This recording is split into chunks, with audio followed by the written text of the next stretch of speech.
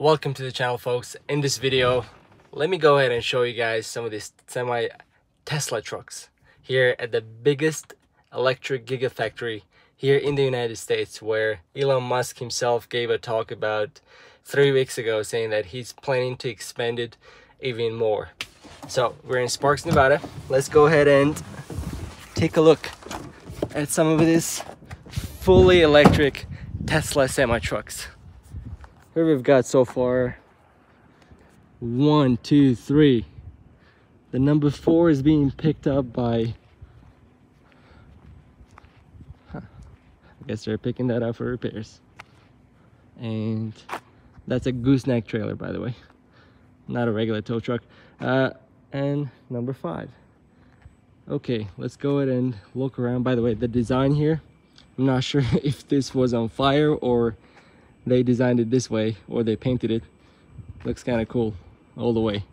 So now let's go around and take a look at what Tesla semi trucks actually look like and what you guys think. All right, these are brand new, as you could tell, because right there you see the Tesla sign is the stickers on the truck. This one is new, and I looked up the DOT number, Tesla Inc. on the Safer website. As of 2021, well, right now it is 2023, April 9th, Easter Sunday, they had 296 trucks. So let's take a look at the truck, guys, and see what you guys think about it. Look at all this space is being left empty. And I think that's because Tesla wants to keep their trucks super light to get the most mileage out of the battery. And also, the steering wheel is very strange. It's right in the middle with 2 big screens.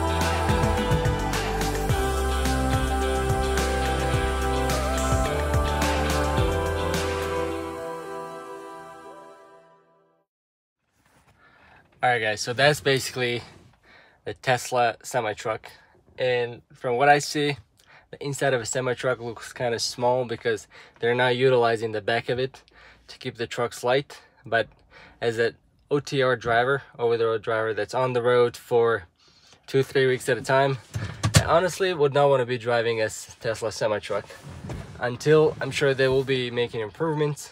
Maybe those trucks are going to be used for the time being for shorter hauls. But hey, they do look pretty cool. I don't know what it feels like driving those, but anyways, share your thoughts, what you guys think down below, and I hope you find this video useful, and until next time, peace.